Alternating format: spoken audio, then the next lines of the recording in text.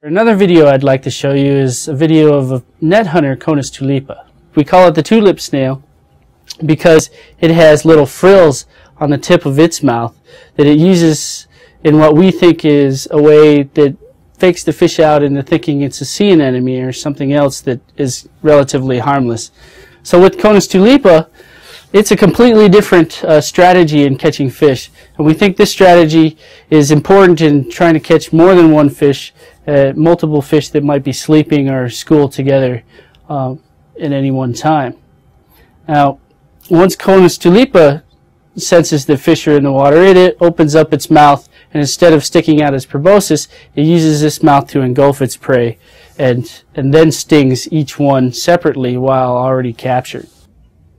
So here you have a video that shows how Conus tulipa does this, and you can see that even for a snail it can rapidly open and close its mouth to capture these prey.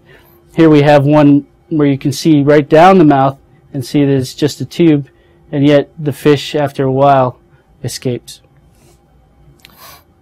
So here you have another one